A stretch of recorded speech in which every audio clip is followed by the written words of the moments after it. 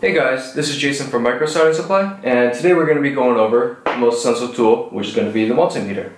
So the multimeter is the #1 tool you need in order to troubleshoot these sort of electronic or any sort of electronics besides having a brain. So we're going to be going over also how to choose a good multimeter and what sort you want to look for in a multimeter throughout the video. But you need to know how a multimeter works and how it applies Ohm's law in order to give you the resulting numbers and how that applies to a good multimeter. So we're going to be going through a few functions here. So if we look at this one here, you see we're going to be going over DC voltage, resistance, continuity measurements, diode mode measurements, as well as current measurements. So let's get started.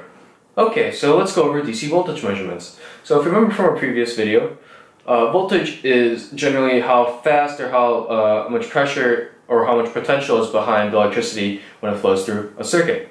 So if we compare that to water again, how hard that water is or how fast that water is being pushed through a pipe or a faucet or out the end of a faucet is the same thing as the voltage in electricity.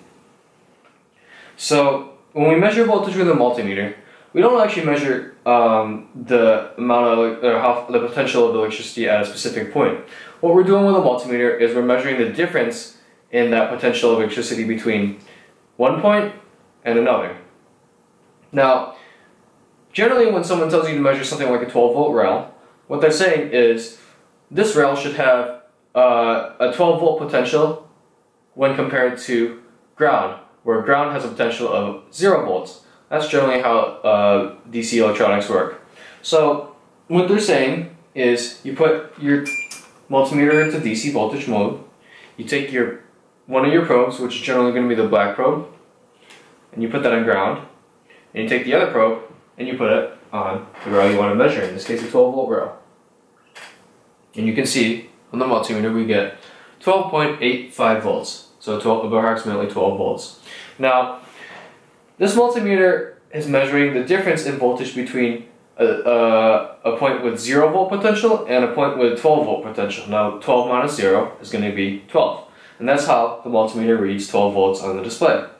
Now, what happens when we take another line that has a higher voltage, in this case 45 volts, and we instead of putting the black probe on ground, we put it on a 12 volt rail? Well, the multimeter reads 33 volts. Now why is that? Because the multimeter is reading the difference in voltage between these 2 points. It's measuring 45 volts on one point and 12 volts on another, and the difference between 45 and 12 is going to be 33 volts. Now, this is not a function we generally use a lot in electronics. However, it's a good function to know if you want to measure, say for example, you're in circuit and you want to measure the voltage drop across a resistor or something like that. That's a good way to test it when you're in circuit and the circuit has power going through it. Now, you might be wondering, how come when I measure the voltage in a circuit, I put my black probe on ground and I put my red probe on the point I want to measure the voltage at, but it doesn't create a short circuit? I did the same thing in an earlier video where I tested whether the charger was a genuine charger or a knockoff charger by creating a short circuit on the output where I put the black probe on ground and the red probe on the output of the charger. And you saw that created a short circuit and there was a huge spark and a lot of current flowed through the multimeter and the charger shut off. Well, the difference is that when you measure voltage on a multimeter, there's actually a very high internal resistance. I can actually measure it with another multimeter in resistance mode, and you can see this is measuring approximately 10 million ohms. There's a very high internal resistance in this multimeter. So any good quality multimeter like this BK Precision or this Fluke will generally have this listed in the manual or the data sheet for the multimeter. And generally they're all around 10 million ohms. You want to have a nice high internal resistance because what this does is it prevents, #1, it prevents it from shorting out the circuit. So now, because electricity takes the path of least resistance, because this is a very high resistance, very little electricity is going to flow through the multimeter, just enough so that the multimeter can get a reading of what the voltage is on what you're measuring.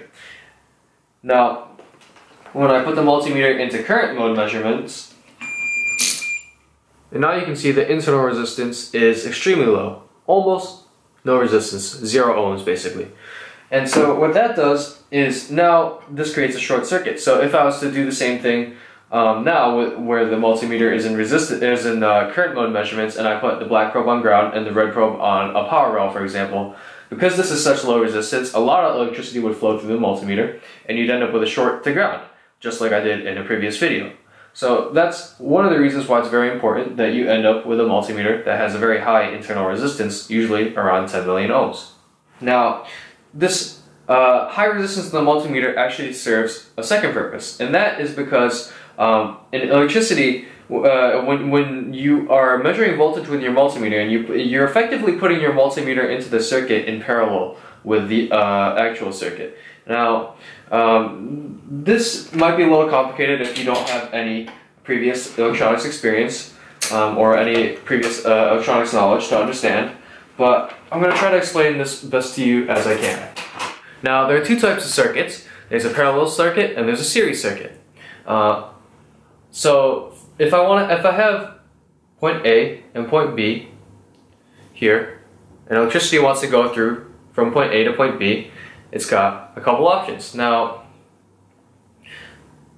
in a series circuit, electricity will flow from point A to B like this. Okay, there we go. So if these are two separate components, the orange and the purple line are two separate components, then these components are in series, and the electricity is going to flow through the orange component, through the purple component to point B. And that's how electricity is going to flow in series from point A to B. Now, if we take a parallel circuit, like this lower one is a parallel circuit. Now you can see, for electricity to get from point A to B, it's got a couple of options. It can either go through it can either go through the orange line, or it can go through the purple line. And so that's a parallel circuit. You see how these two lines are in parallel? So this is a parallel circuit. Electricity has the option of, if these are the same resistance, 0, if they're just straight wires, electricity can flow in either line. Now, what happens when we want to measure, say, voltage? Now, if we draw the same thing here, you've got point A and B, and you've got a wire going between them like this. Now I want to measure the voltage at point A in respect to point B. Now with my multimeter, what I'm going to do, let me draw my multimeter. So this thing labeled M is my multimeter, like that. Now what I'm going to do is, with my multimeter, I'm going to put one probe on point A, and I'm going to put a second probe on point B, just like that. And what does this look like? Well, this is a parallel circuit. Now, electricity has the option of flowing either through here or through here in order to get from point A to B. That's a parallel circuit. Now, what does this mean? Well, your multimeter is in parallel with the circuit where you're measuring voltage. Now, what happens when your multimeter is in parallel with the circuit that it's measuring voltage on? Now, with a cheaper multimeter, like this one here, well, remember, all these multimeters have an internal resistance to them. So if I measure the internal resistance of this cheaper multimeter, you see, instead of getting 10 million ohms like I was getting on this BK position, on this cheaper one, I'm only getting 1 million ohms. So it's about 10 times less internal resistance on this one than it is on the BK precision. Now, when you're in parallel and you're measuring voltage in a circuit, your multimeter is effectively becoming part of the circuit. So let's take a circuit like this, for example. You see we've got a power supply that at the positive end is sending out 10 volts, goes through the first resistor and into the second resistor, R2 and R1 respectively, and into the other end of the power supply, which we'll call ground. And so these two resistors, as you can see, are in series because the electricity has to flow through both of these.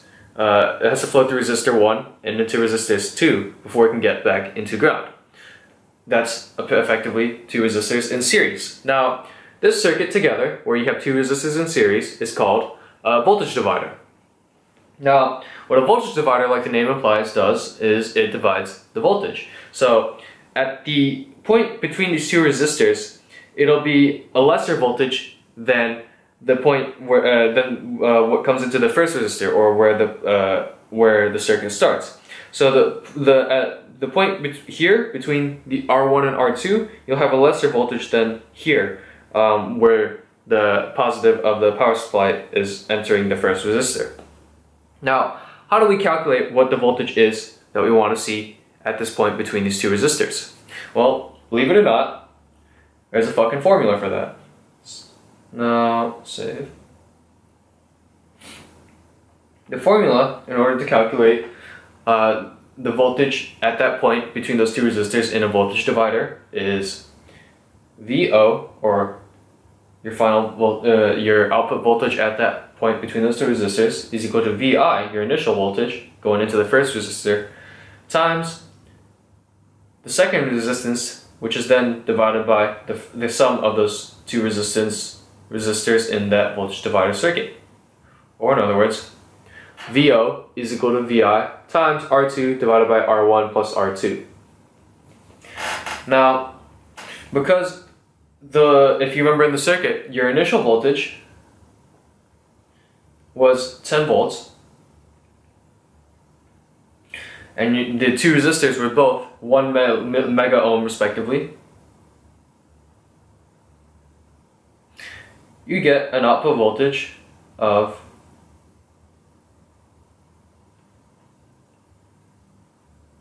5 volts. There's the math. VO is equal to 10 times 1 million divided by 1 million plus 1 million is equal to 5 volts. Now, that means that at this point, between the two resistors in this circuit, at that point there, we'd expect to see 5 volts. Now, what if we wanted to measure that with a multimeter? Well, let's put our multimeter into the circuit. So let me draw that. This is how you would measure the voltage at that point between those two resistors. You take your multimeter and you put one probe on the end of the circuit, on ground, and you put the other probe on the point you want to measure between those two resistors, just like that. And your multimeter, that green thing there, is now what? What does this look like? Well, the multimeter now is in parallel with the circuit. Now, that means that electricity now has the option of flowing through this resistor as well as through the multimeter in order to get back to ground. Now, remember, every single multimeter has got an internal resistance. In this case, if we're using the cheaper multimeter, we have an internal resistance of 1 million ohms, 1 mega ohm, just like that. Now, because this is a parallel sub-circuit within this larger circuit, this little section here with the multimeter and this resistance, and this resistor has its own resistance because it's a parallel circuit now. Now, in order to calculate the resistance, we can go back to our formula. In a parallel circuit, the total resistance in that circuit is calculated by this formula. 1 over the resistance total is equal to 1 over the resistance of the first component plus the resistance of the second component plus the resistance of the third component, and so on and so forth until you reach all of the components in the circuit in order to calculate their total resistance. So that's your resistance. That's how you calculate resistance in a parallel circuit. You take 1 divided by your resistance total is equal to 1 over your first resistance, in this case 1 million ohms, plus 1 over your second resistance, in this case another million ohms, which is the second resistance being this multimeter, and you add those up. So now 1 over RT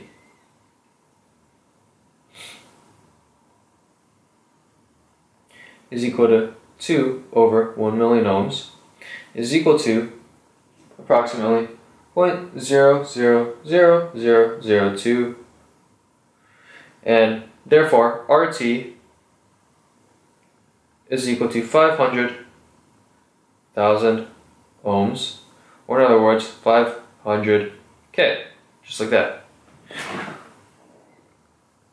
So the resistance in a parallel circuit, you can see 1 over RT total, where RT is resistance total, is equal to 1 divided by your first resistor, 1 million ohms, plus 1 divided by your second resistor, the multimeter, 1 million ohms, where that is equal to 1 over RT is equal to 2 over 1 million is equal to 0.000002, and RT then, using algebra, is equal to 500,000 ohms, or 500K.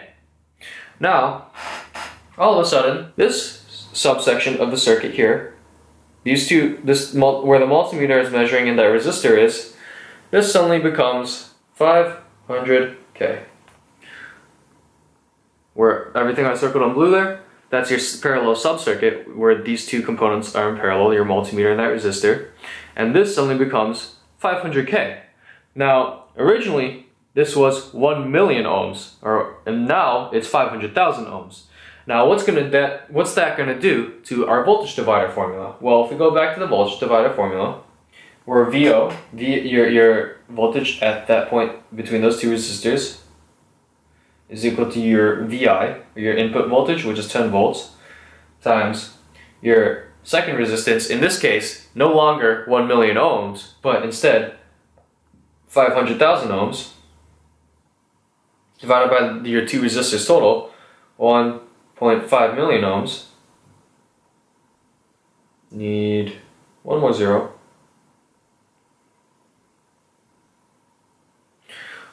So now that's what you're getting. And VO is now, instead of equaling 5 volts, it's now going to equal to 3.33 repeating volts, or 3.33 volts. Just like that. Now all of a sudden, instead of reading 5 volts at this point here with your multimeter is becoming part of the circuit and is now lowering the voltage at this point to 3.33 volts. And suddenly, that's exactly why the resistance of your multimeter suddenly matters. So why is it so important that your multimeter have a high internal resistance, like these BQ precisions or these flukes? Well, if instead of being a 1 million ohm resistance, we have a 10 million ohm resistance in this multimeter, how does that change our parallel subcircuit? So our parallel subcircuit is now 1 million ohms on that first resistor and 10 million ohms on the multimeter, or a second resistor you can think of it as. So, and now we can calculate the resistance in that parallel circuit. 1 over RT, resistance total, is equal to 1 over 1 million ohms plus 1 over 10 million ohms. And this is equal to 909,000 ohms, or roughly the original 1 million ohms that it was. It's only off by a factor of about 10%. Instead of the original, when we're using this multimeter, the cheaper multimeter, it was off by about 50%. And that creates a huge difference. Now, as you can see in this formula, the higher the resistance of your multimeter, as this increases, this gets closer and closer to 0. And effectively, your resistance total is going to stay closer to the original resistance. So ideally, your multimeter would have an infinite resistance in an ideal situation. However, some electricity has to flow through the multimeter in order for the multimeter to measure the amount of voltage going through that circuit. So, but that is important to understanding how a multimeter measures voltage and why it's important to have a good quality multimeter with a high internal resistance, usually of about 10 million ohms or higher.